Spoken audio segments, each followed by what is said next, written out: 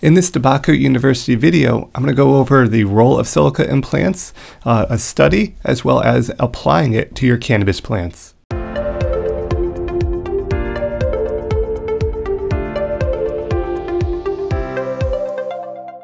All right, let's get into using silica for cannabis production.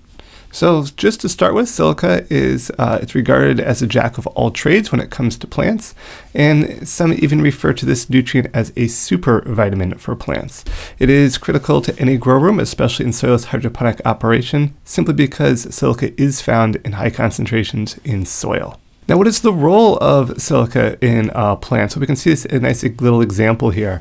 That silica does make plants stronger, bigger, and more hardy, at least according to the marketing. Some of the specific reasons growers use silica supplements are for stronger cell walls, bigger and stronger stems, increased resistance to environmental stresses, as well as pathogens and pests. This also improved metabolic functions. Now, kind of the premise is how it works. Well, if you don't have silica or low silica in plants, we could see a fungal spore kind of lands here on the cell, plant cell, and it's easily able to penetrate into that epidermal or outer layer cell. Well, if there was a silica layer that kind of creates this kind of harder outer barrier, and the fungi may not be able to penetrate into that epidermal cell, preventing it from infecting the plant.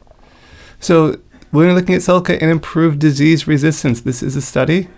So looking at kind of comparing some strawberries. And this study further showed to infer the host pathogen recognition, probably by preventing signaling molecules from finding their specific targets. So in this example, you're kind of getting that communication disruption. Silica was also suggested to induce indirect defense mechanisms by altering composition of herbivore-induced plants. Under high tunnel, strawberry plants accumulated as much as 3% dry weight silica, which resulted in significant reduction of powdery mildew severity and higher yields.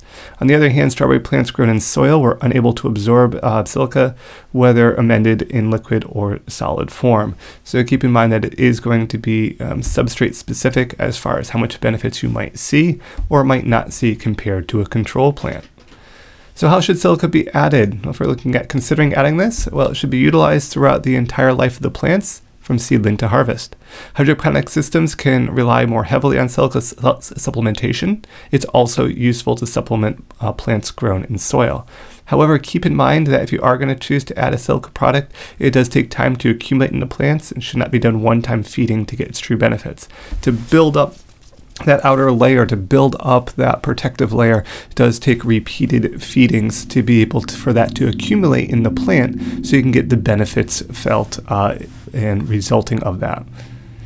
So when you're going through and applying silica, well, there's many different manufacturers, many different companies. Silica can be applied either as a root feed or as a foliar spray. Studies have shown that it can absorb a little bit more through foliar feeding than through the root zone, but the root zone does have uptake.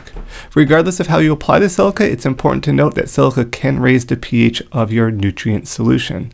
So as stated on the product labels, growers are advised to add this product first to their nutrient feed. However, do not directly mix any concentrates together. And I've shown you two kind of examples here. Agrosil 16H and Denigrow Protect are just examples of two silica products, one in a powdered form with the kind of list of recipes right here, and this one's a liquid form. Often they're done in comparison because this is a liquid form. The powdered form you can mix up as you need it, and you're not paying or needing to store water. So again, it just compares these two versions of potassium silicates. Hopefully this is helpful to your growing situation.